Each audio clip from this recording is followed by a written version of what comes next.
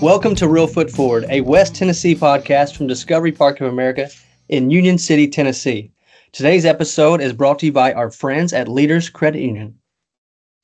Thank you very much, Zach, and welcome everybody to Real Foot Forward, a West Tennessee podcast where we explore the history, the people, and the culture of our home here in West Tennessee. I'm your host, Scott Williams. Okay, Zach, before I introduce today's very special guest, what's something you discovered this week at Discovery Park? I was recently doing some social posts in the military gallery, and I discovered a Boone hat that we have on display. Many soldiers wore it during the Vietnam War because it was so hot in the jungle. Why do you suppose they called it a Boone hat? I would love to look that up.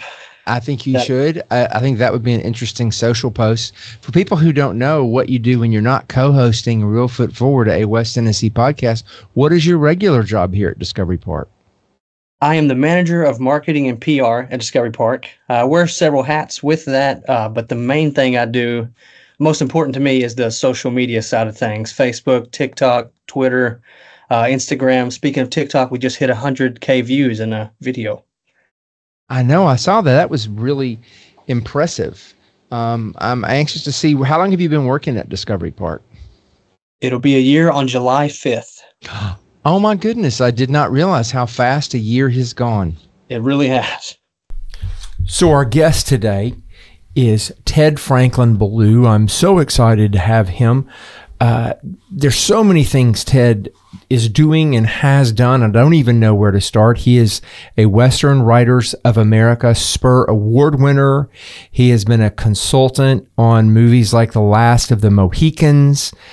He's a snappy dresser, and he's the author of Finding Daniel Boone, His Last Days in Missouri, and the Strange Fate of His Remains, a great book. I just recently took it with me on vacation, and it was a fantastic read. Ted, when you're at a dinner party and people want to pick your brain, where do they even start with you? What is your favorite thing to talk about? Well, that's a good question. Boy, where to begin on that one? If the direction goes in terms of writing, and a lot of times it does, oftentimes what I'm asked, and writing, it sometimes morphs into history, and probably the same way with you and Crockett. You know, you have a background in journalism and you write about, the other American frontier hero. And so oftentimes I am asked about how do I acquire this interest in Boone. And so maybe we can approach that path initially. Yeah, that would be great. Tell us a little bit about your book and share with our listeners what you learned about Daniel Boone after researching for the book that you didn't already know. As I researched Boone, and I've been kind of on Boone's trail off and on since I was a little boy, and probably in the early to mid 80s, I began hearing more and more of these stories about the controversy concerning Daniel Boone, that he, as to give a little backstory, Daniel Boone did die in 1820. And then supposedly, as the story goes, his remains were removed from Missouri, near where he died, and taken to Frankfort, Kentucky, and there interred with a great ceremony. And then about a score of years later, there was a sort of a controversy that began to brew that, in fact, the Kentuckians that came in a delegation in 1845 to retrieve the Boone's remains, and that's Daniel and Rebecca. We oftentimes tend to leave her out, but she's certainly part of that story, that they got the wrong remains. And then this began to take shape and form and gain feet, and then it becomes a fully developed story. Well, I really wasn't aware of this until the early to mid 1980s.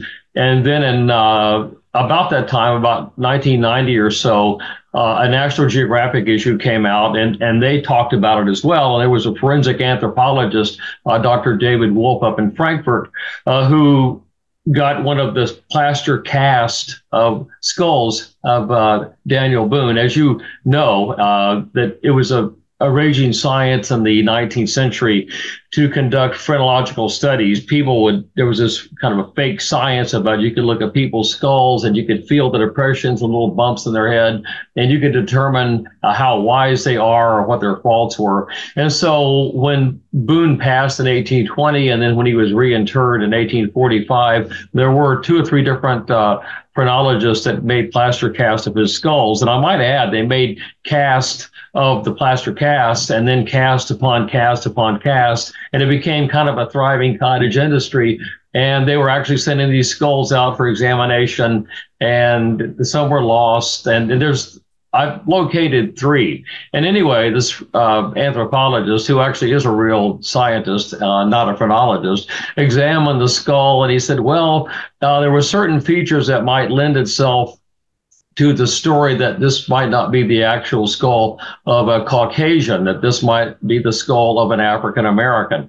Now, he didn't say that it was. He didn't even give a percentage, but he just said, what he had to work with was very spare. Most of the skull had been deteriorated. It had been smoothed over with sandpaper. It looked nice.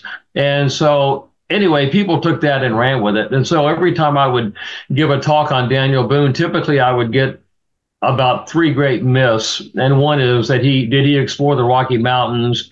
Is one of his children sired by a brother? And where is he buried? And after a while, I just kind of got tired. It's like throw away my talk and just talk about basically where's he buried, because that's what people wanted to talk about. And so I actually went up and interviewed Dr. David Wolf in December of 1991. And spent a full day with him up in the forensic lab in Frankfurt, and there's bodies piled around. And for some reason, he had an interest in Charles Manson at the time. So we were watching Charles Manson videos, and there's bodies piled up, and we're looking at different skulls at the features. So it was quite an interesting day like that I've never had before or since.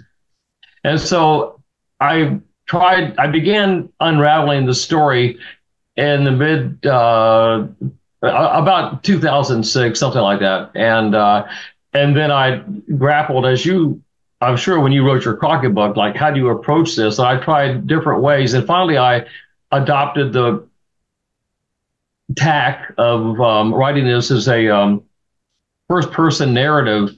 And I don't know if you or your listeners are familiar with the writing style of Tony Horowitz, but I really admired Tony Horowitz's book, like on the Confederacy and other travel books. And so that kind of lent itself to going back and forth in time with what I had to do. And so that's basically how I approached it. And then the book came out in October 2020, right in the middle of COVID, and kind of tanked about that time. So, but that's the most recent Boone book. Well, it's a great book and a really enjoyable read. And we've also got all your other books on our bookshelves here for sale at Discovery Park, and you were gracious enough to autograph those. So next time anyone's up here at Discovery Park, they can grab a book. I got to say, in addition to being a writer and a consultant and all the stuff I said, you're a fashion icon from where I stand. But maybe for the wrong era, though. I mean, not a present day fashion icon. Maybe 200 years ago, if I was a highwayman or a mixed blood or a really scroungy frontier guy or a pirate, yeah, I'm there. Otherwise, not so much now. Well, and in addition to all that, you're also an educator, correct? You're a professor at Murray State? Yes, sir. I was hired on there in the fall of 1991, and I got the job accidentally. They actually called me in that summer, and the Department of History was having some kind of a get together, and somebody told them I was a really good bartender. And so they asked me if I could come over and bartend. I said, I don't know anything about it. I don't drink. And then I said, no. And then they thought I was trying to drive my price up. They said, no, we'll pay you even more. I said, I don't know how to do it. That's not my thing. And so they got me confused with somebody, I guess. I said I could open a beer, and hand it to them, or so I'm happy to do that for money. I was broke. And so, but I had been writing for different magazines and encyclopedias, and they picked up on that. And they said, by the way, would you want a part-time job as an adjunct teaching World Civ? And I said, yeah, I needed some money. And I said, sure. I had taught one class at Eddyville Penitentiary in maximum security. So that kind of maybe helped.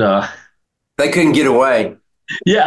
I mean, that was it's like a real authentic captive audience, where you actually do call them by numbers. And literally, they were literally a captive. Yeah, so the irony is, I said, but I've got to go. I had just been hired for a 7-week stint to work on the film set in Asheville, North Carolina, of The Last of the Mohicans. And so I said, well, when I get back, assuming I survive the French and Indian War, maybe be the next of the last of the Mohicans, I'll come back and teach. So I came back and I got a job teaching World Civ. And then as that job sort of transpired and they learned a little bit more about me in some of my publications, then they took me on full time and made me permanent. And then I developed an entire curriculum of American frontier, courses on Americans, roots music.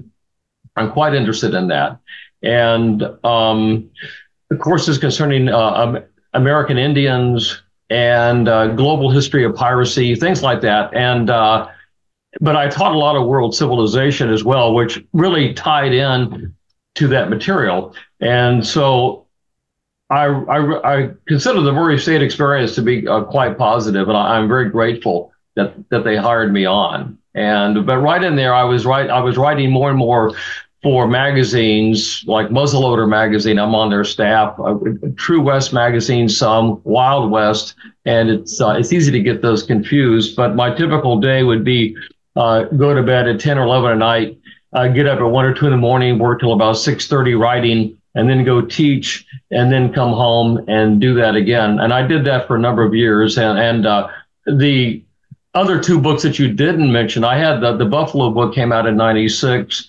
And then I had a smaller book on Daniel Boone, excuse me, a transcription of a memoir by Peter Houston that came out in 97. And then in 98, there's about a 600-page book that I transcribed on Daniel Boone. That's like the magnum opus on Daniel Boone by Lyman Draper. And then the Hunters of Kentucky came out, I think, in 2002 or 3.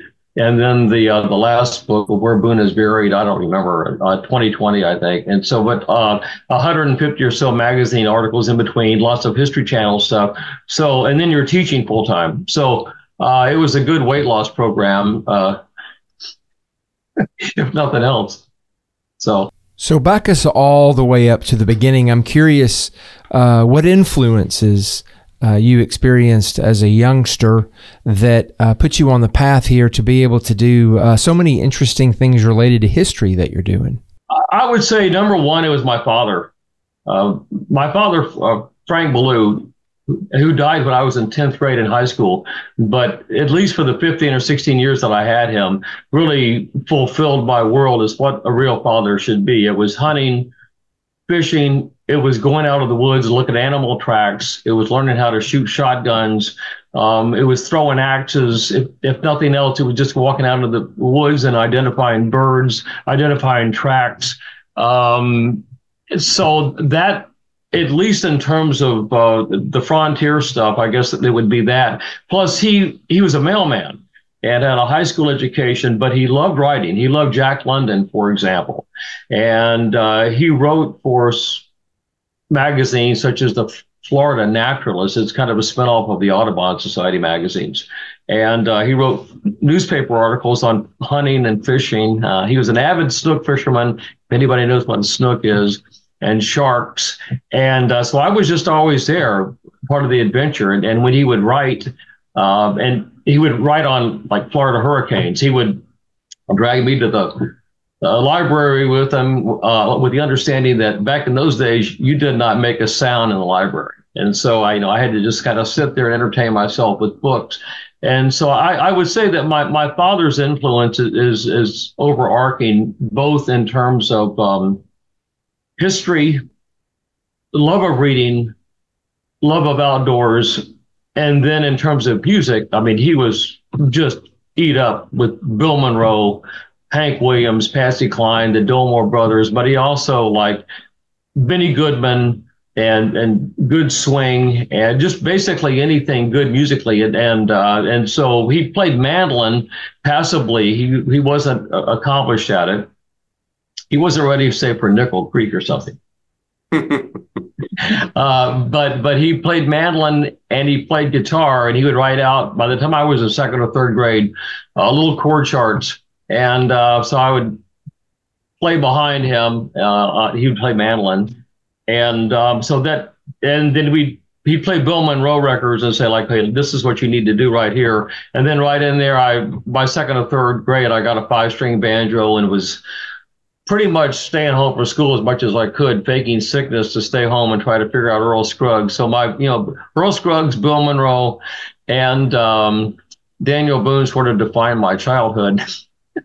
And I know that's a little bit odd, but that really is. I would lay it in my father's camp. And then when it was time to leave home and go to college, you've got so many interests. What was your major?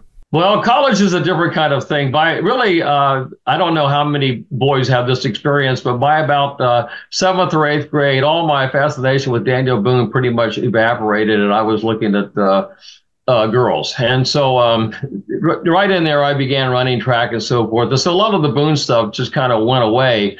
And my father died in 10th grade. He was a World War II veteran, and he was also a mailman. So I had transferred to me the GI Bill and civil service benefits. And I regret to say, but it's just how my life went. When I got into college, I was not a serious student. By this time, music had pretty well taken over my world.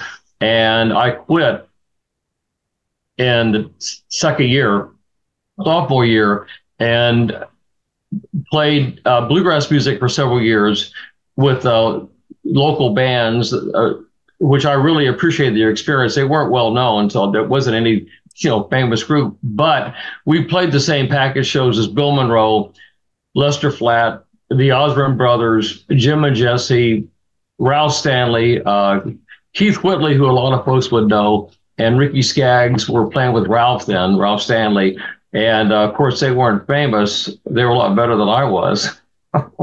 but I was a banjo player. And so I was just a stump up on stage. Bluegrass musicians don't really smile and cut up so much, but that was my world for several years. And then I got married.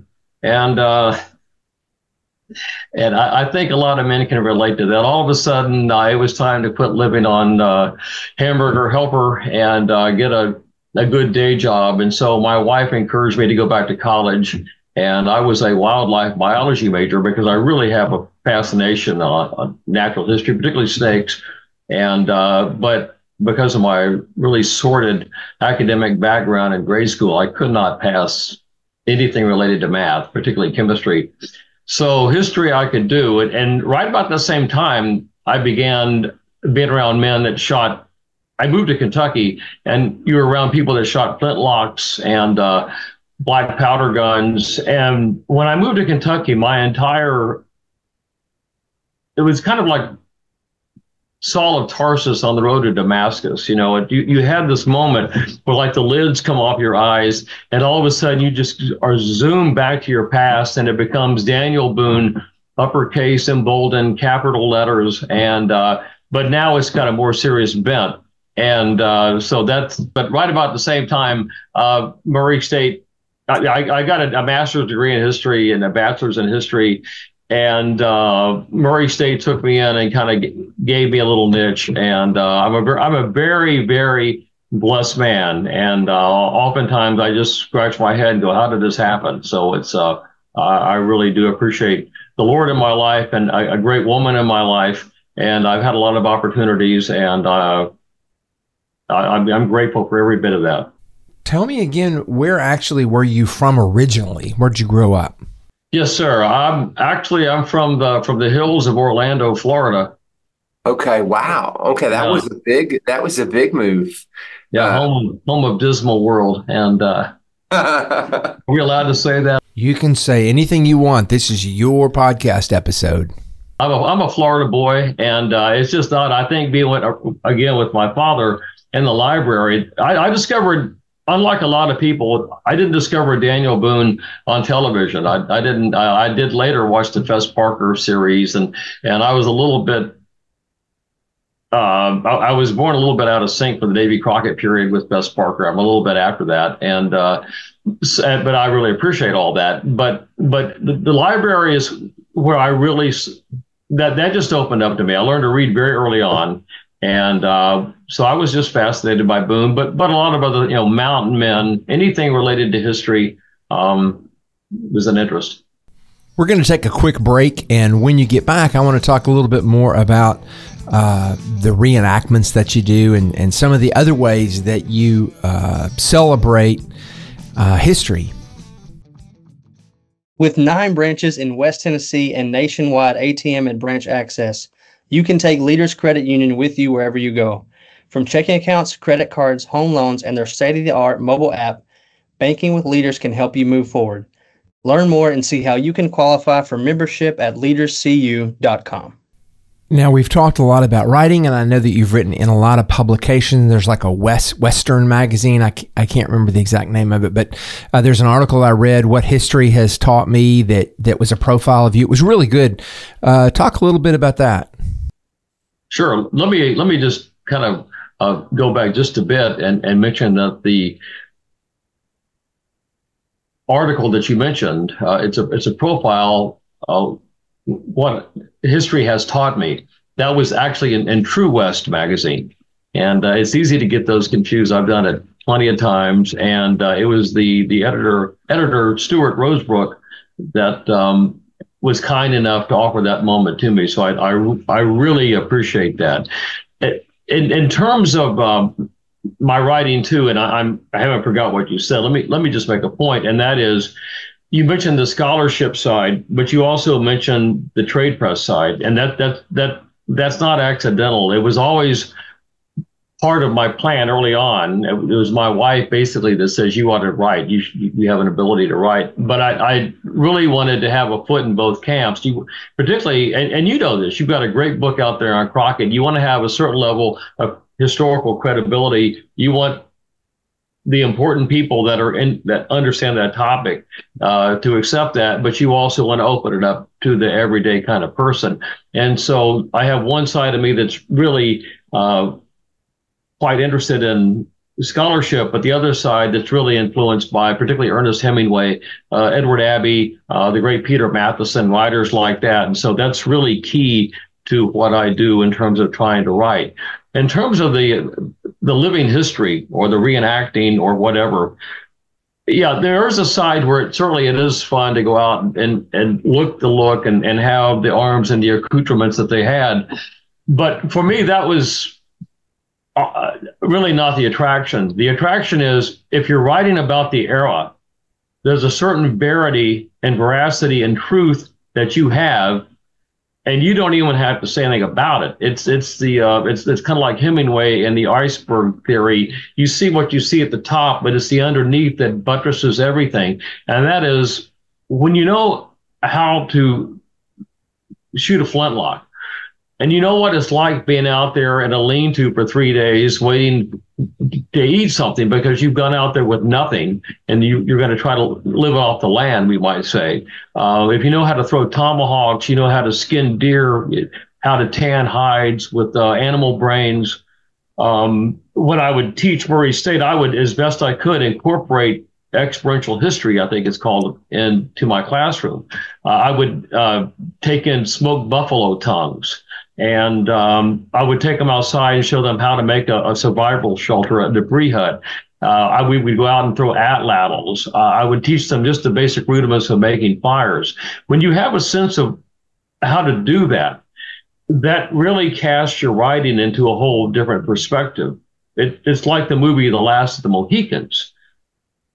When you're out there fully armed and accoutred and dressed as close as you can be in 1991, 1992, as the men were in 1757, and you have more than 1,000 American Indians that are painted and armed appropriately, when you go back and write about that, that's in your bone marrow. That's in every word that you write. And it just really influences what you do. So I would encourage, it's the same way, I'm sure when you're writing your Crockett book, you probably travel to some of these sites. When you go to the Alamo, you're going, I own this. Because there's something about that, you really have a connection. And so the living history not only provides a certain dimension in terms of fun, but it also really influences your work. And it's a great way to educate people. The saying that one slogan, that one picture is worth 1,000 words or whatever, certainly that does fit that as well. But you also pick up a certain amount of income. You can get, like I mentioned, I worked for 7 weeks as an extra at Last the Mohicans. I didn't do that for money, but then I filled in at the History Channel and so forth. And so all of this, just at least for me, providentially, all worked together to do what I do.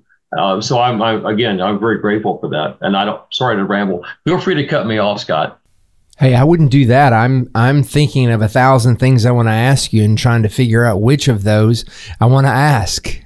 So I know when you research and write about someone and with the reenactment that you do, you really connect with a historical character. I'm curious, does that continue on for you even after the book project is over with? Do you still feel a connection with Daniel Boone? You really do. And, and I've had that connection with Boone ever since I was a boy. And to this day, I can't really understand it. But yes, you do, absolutely. And it's the same way I've been privileged to know the people that help operate the Daniel Boone home in Missouri. And they've been kind enough to oftentimes just sort of give me the run of the place. I don't do anything that's illegal or anything like that, but they let me just kind of wander around and go where I want to go, out to past the perimeter, to the creeks and to the streams, and look at the landscape. And you really do try to muse a little bit about how did this look 200 years ago? How did this fit into Boone's larger story? And I don't know how you are when you read another writer writing about David Crockett, but there's a certain part of me, another Boone writer, you're going like, well, did he get this right? Where did he get, And so, but when you go to for me, the monument where Daniel and Rebecca Boone are buried, and they are buried there, or they were interred there in Frankfort, Kentucky, in 1845. There was a part there that you do absolutely feel connected, that this is a larger story that I helped tell. And it's kind of like my really big Daniel Boone book, The Life of Daniel Boone. It was a transcription of Lyman Draper's magnum opus on Boone. It took years to do. It's out of print, sadly, but you can download it. I think you would be quite interested in that, actually. And I see that as legacy and my gift to Kentucky. So if there's anything that I've gotten out of this, if nothing else, it's basically trying to give back to Boone's story, to the history of Kentucky, to the great stories of America. And I'm just a little cog in all this, and I really do. I'm humbled again by that opportunity. But yeah, I feel a connection. I mean, don't you? Oh, yeah, absolutely. And then the first two biographies I did were people who weren't famous, and so there wasn't that much written about them by biographers. And you go to their homes that they grew up in, you go to where they're buried, you sort of follow in their footsteps, and absolutely you feel a kinship with them. I do still to this day. The thing is, too, you've got those books on the shelf, and those books will now have their own life. And without, trying to dredge up a bad memory here, but after we're gone, they'll still be there. And they will mean something to a certain cadre of people, and they will expand upon that. And whether these people are greatly known or not so well known, the bottom line is you did your job and you contributed to that story. And so that's it's like a Discovery Park. That's an interesting thing that's trying to promote that and keep that going. And so thank you for your contribution there as well. Well, thank you for that. And, what was interesting to me about the David Crockett book is, like Daniel Boone, people have written about him over and over and over again through the years. And I would find incorrect information, things that I knew were incorrect that had been repeated. And I would eventually find where that information had first begun, where it had started. And that would give me the opportunity to correct it and get the right information out there. So let's take care of a little business for Discovery Park while I've got you here. Obviously, we have a David Crockett statue and we have an exhibit here, and we do the powwow and we do David Crockett birthday celebration. We'd love to see some of those things grow and get bigger and add more ways for people to learn and experience and be inspired by history. What are your thoughts about that? Do you think there's a need for something like that? Yeah, I think that. First of all, and this is not, I don't at all mean this patronizingly.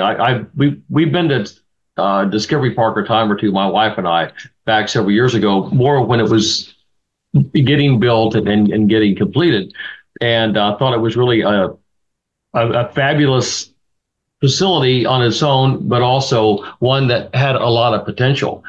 And so, yeah, I think. And given the point, as a slight disclaimer, that you can't, as you know better than I, you can't do things overnight. You can't say, okay, well, we're going to do it. It's going to be a big blowout this year, but it might be a bigger blowout this year, but it might be a really huge blowout, say like in 3 or 4 years. I think that there is a place certainly for representation of perhaps some kind of a timeline, like a living history timeline where you could represent certain time periods. Like where you are, you would have had early French influence.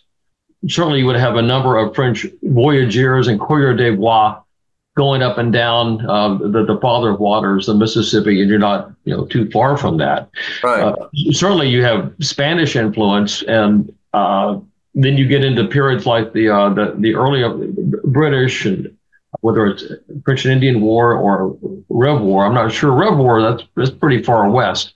But then you get into War of 1812, and certainly that's the Creek Wars and all that.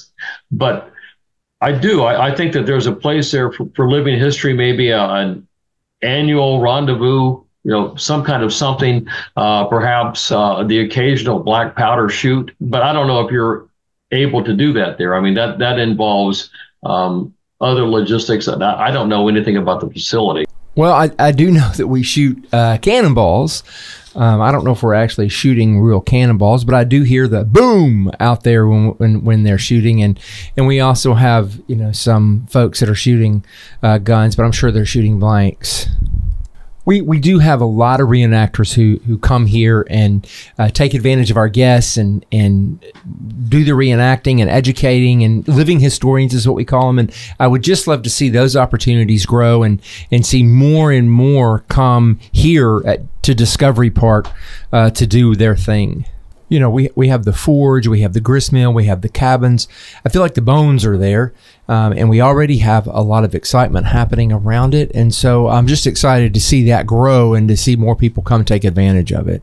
What about, I had thought about it would be a great place for something like a roots music concert. I mean, man, you have got the facility, and if push comes to shove and there's a threat of rain, you probably have someplace inside where you could rush folks too.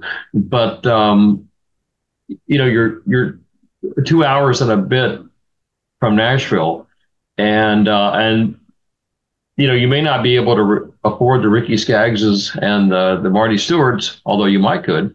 But there are certainly people that are perhaps not as well known that could come. I put on 8 roots music concerts in Murray State, my wife and I, and I had Chris Scruggs, who's now playing bass for Marty Stewart, and Chris came out, Ranger Doug Green, Riders in the Sky, and Celtic bands and so forth. So I was thinking maybe like a blues and bluegrass concert, something like that. The reenacting possibilities, I think, are omnipresent. You're in a great location. The problem is, and this has got nothing to do with any of us, except a lot of that, at least with the groups that I'm familiar with, is sort of going the way of attrition, because it really is a kind of a late boomer phenomenon demographically.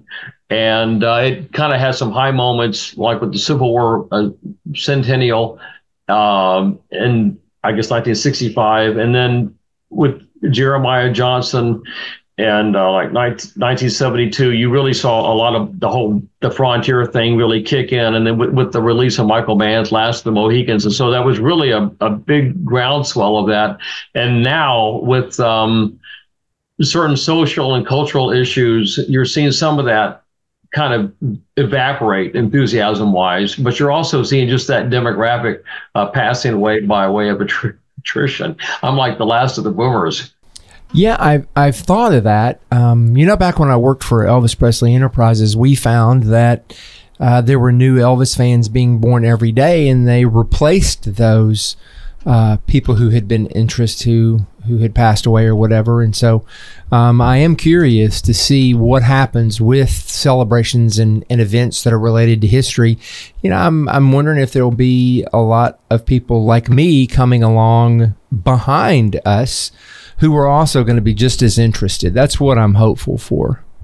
Of course, I keep my eyes on the demographics of the events we have here, and I do see a lot of young folks coming and with little kids, and so I am very, very hopeful. And to your point about music, we have the new Total Tech Solution stage. We have Rhythm on the Rails. We have a lot of music-oriented events. We do have bluegrass and music like that gets played here. And so, I do also see music as a great gateway to get people to come and visit Discovery Park and experience everything that we have here. Before we go, I want to also ask you what it was like to be on the set of The Last of the Mohicans. That's one of my favorite movies. Did you get to meet Daniel Day-Lewis? I could have.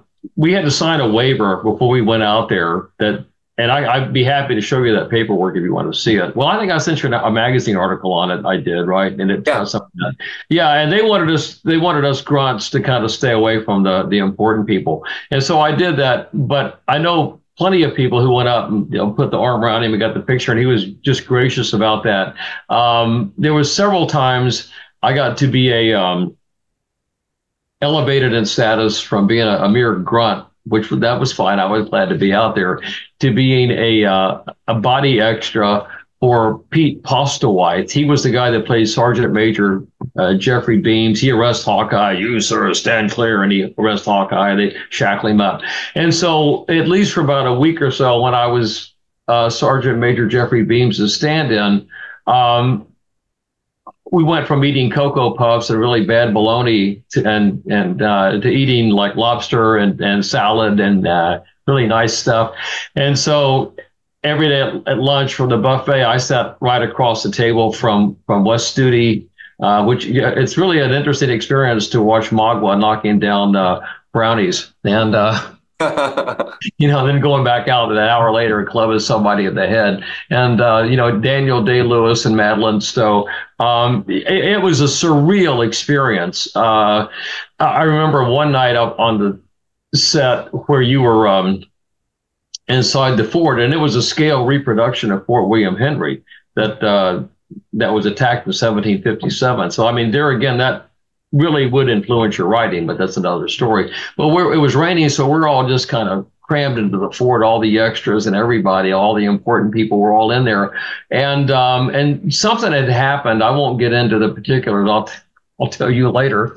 And Madeline Stowe was, she's the beautiful Cora, and she shrieked and she ran out the fort. and the rain had sort of subsided, and I was out there, and the little fog was moving in. And so you had this great backdrop. It was lit with these big light diffusers of Fort William Henry, with just this great shot, not a soul out there, but you could see the smoke. And right in the middle, this woman shrieks and runs through the fort gates, and a stretched limo pulls out of the dark, and she hops in, and they take off. And you go like, wow. They could have used that, like escaping in 1757. That would have come in handy with those Abnakis after you.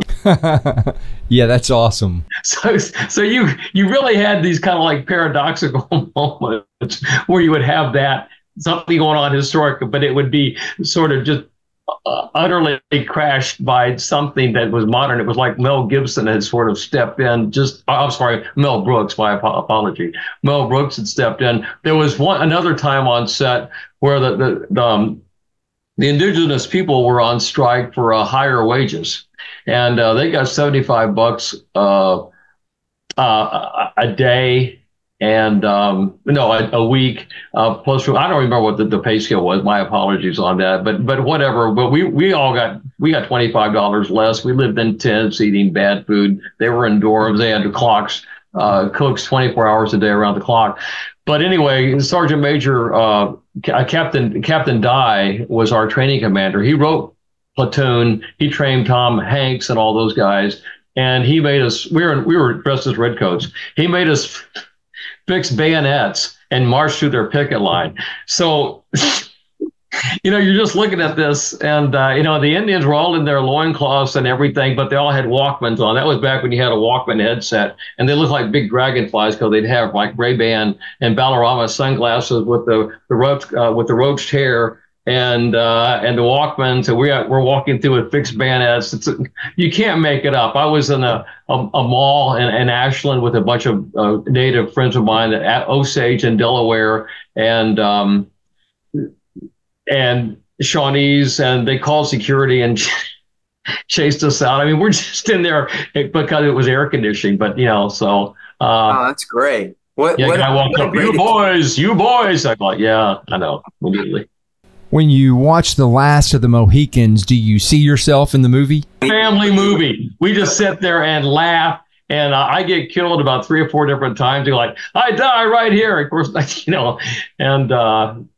it's a hoot. And they don't do it now, but they used to have about every 3 to 5 years they would have kind of an anniversary for all the grunts and the extras. We'd all go back out there where the set was and hoot and holler, and that's kind of, that's kind of died out now as the extras and grunts have kind of passed on as well. But it's. Have you done anything like that? I'm curious. No, never anything like that. I'm always behind the camera, never in front of it. Hey, listen, I cannot thank you enough for giving us your time today and sharing your stories with us. So interesting. Pleasure is mine, and I'm sorry I'm probably a little bit inept here. I thought you wanted to talk on like heavy duty Boone and long hunters and all this stuff. So I'm like thinking, and I said, no, I think he wants to just talk about me. And so I hope I didn't overdo that lineup, but I don't want to be immodest. Oh, no, not at all. All of our listeners I know were just as interested in hearing about you and the things you've been doing as I was. So thank you so much. We really, really appreciate it. And I look forward to talking with you further about what we could do to bring history alive like you do here at Discovery Park of America. Well, I appreciate that. Thank you very much. And thank you to all you listeners who've joined us today at Discovery Park of America. Our mission here is to inspire children and adults to see beyond. To plan an experience here for you and your family, visit discoveryparkofamerica.com.